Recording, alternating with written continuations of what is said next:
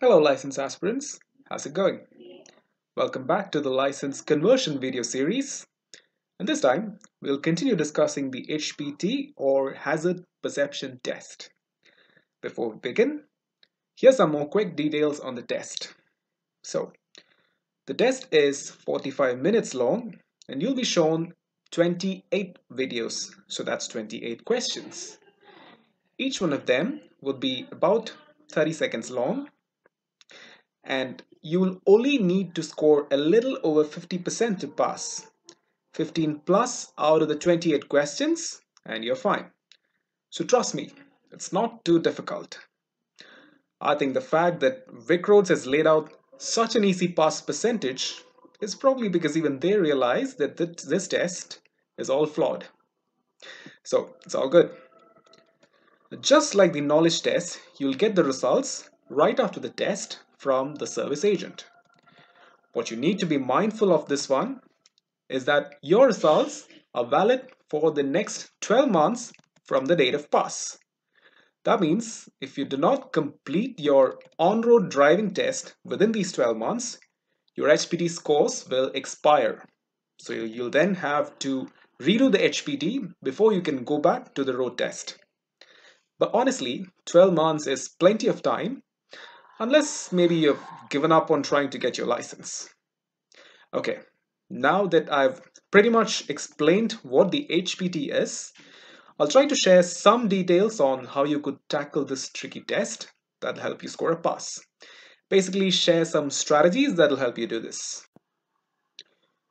Number one, and probably the most important thing you need to do, stay calm. I know this is easy to say, but do try to make it happen. The problem is, when you have booked in for your test, all you hear about are of blogs who have had to do the HPT 4, 5, 6 times and still haven't been able to clear it. But just look around on the roads. All those people driving on their full licenses have all got through this one. It can't be that hard. So just relax and you'll be right. The second tip I've got for you is how you hold on to the mouse, your key tool in this test.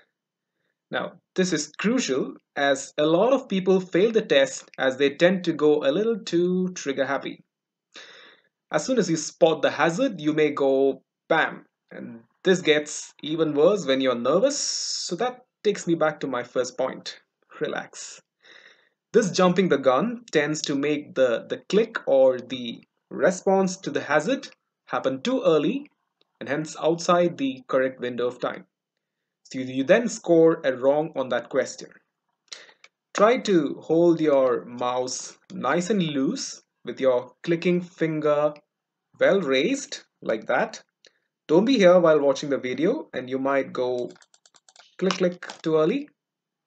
When you spot a hazard, just take a brief pause and then go for it. Then you should be all good.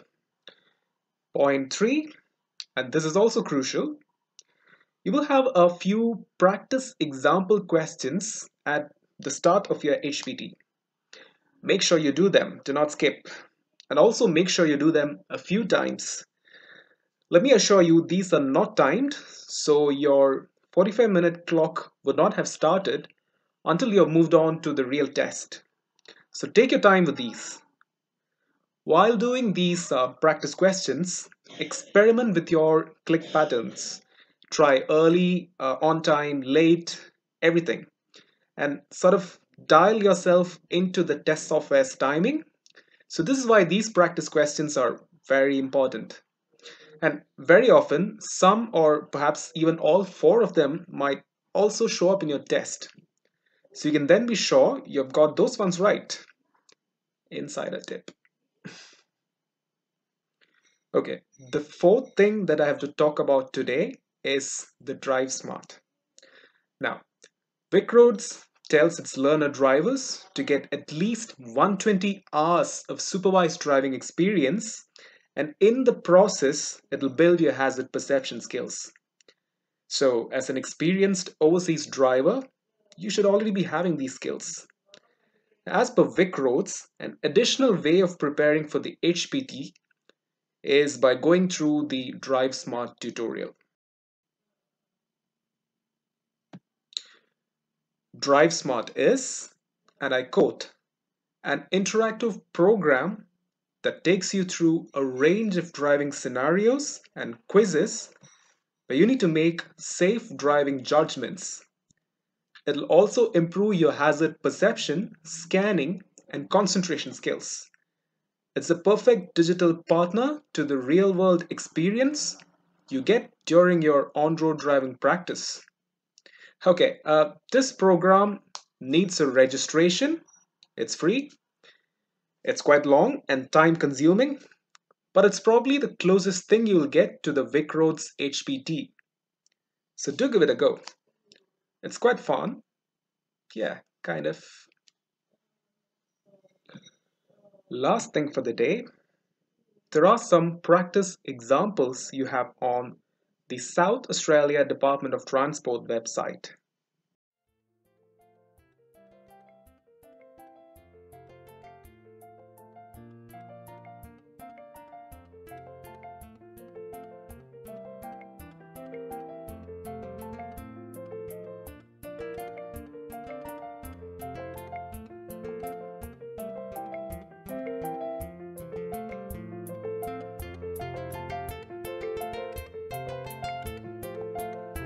I wouldn't say it's exactly like the VicRoads test, but it sure helps.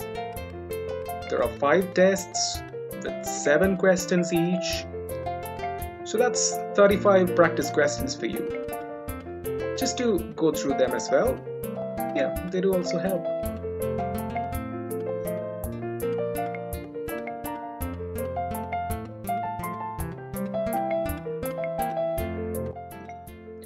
Alright guys, once you do all these, you should be fine. However, there are a few more things that I need to talk about on the HPT, but that will be on the next episode next week. They're basically some guidelines or pointers where I'll basically be talking about some specific questions that tend to repeatedly show up for the HPT. So do stay tuned for those cheats. But if you have your test before that, don't worry, you should still be able to do fine. All the best everybody, stay safe and see you next time. Cheers.